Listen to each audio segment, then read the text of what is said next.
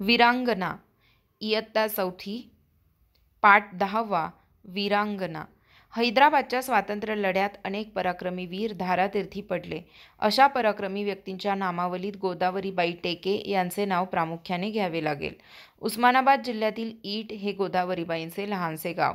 त्यांचे पती किसनराव टेके रझाकारांच्या अत्याचाराविरुद्ध लढत होते, तर त्यांचा 20 वर्षांचा मुलगा सरहद्दीवरील कॅम्पमधून स्वातंत्र्यासाठी झुंजत होता.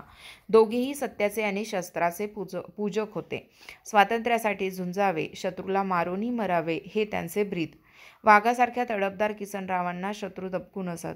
भूम व कळंब या 2 तालुक्यातील रझाकार तर सतत त्यांच्या मागावर असत, पण किसनराव त्यांना दाद लागू देत नसत.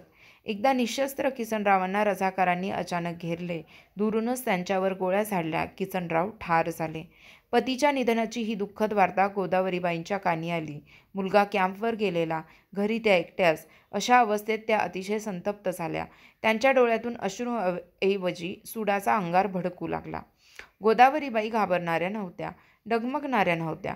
वीरमरण पत्करणाऱ्या किसनरावांच्या त्या सहचारिणी होत्या. क्षणभरातच गोदावरीबाईंनी मनाशी काही निश्चय केला. त्यांनी घराचे दरवाजे लावून घेतले. खुंटीवर अडकवलेली पतीची रायफल हाती घेतली.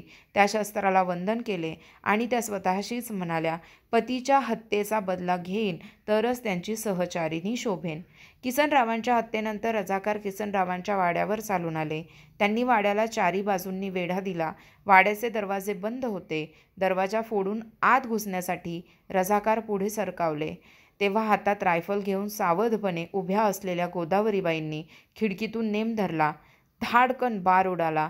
त्याबरोबर एक रझाकार उडून खाली कोसळला. संपला. गोदावरीबाईंनी पतीच्या हत्येचा बदला घेतला.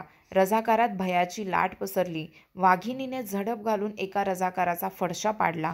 इतक्यात दुसरी गोळी सू सू करत आली. रझाकार सैरावैरा पळू लागले. शेवटी त्यांनी घर पेटवायचे ठरवले. एका स्त्रीसमोर मात्रास आले ना म्हणून तिचे घरच पेटवून देणे ही काय शौर्याची कामगिरी झाली? रझाकारांनी वाड्यास आग लावली. गोदावरीबाई वाड्यात कोंडल्या गेल्या. धुराचे लोट निघू लागले. वाड्यातून गोळ्या सुसाटत होत्या. आग वाढत चालली होती, पण गोदावरीबाईंना त्याची तमा नव्हती. आपण जळून जाऊ याचे त्यांना भय नव्हते. निर्भयपणे ती वीरांगना आतून गोळीबार करत होती. अग्नीच्या लवलवत्या ज्वाळा गोदावरीबाईंच्या जवळ येऊ लागल्या. वाडा सर्व बाजूंनी पेटला. ज्वाला आकाशात झेपावू लागल्या. आतून होणारा गोळीबारही थांबला. त्या अग्निज्वालांनी या तेजस्वी शूर ज्वालेला आपल्यात सामावून घेतले. स्वातंत्र्य संग्रामाच्या इतिहासात आणखी एक नाव सोनेरी अक्षरात उमटले. लेखक वसंत पोतदार.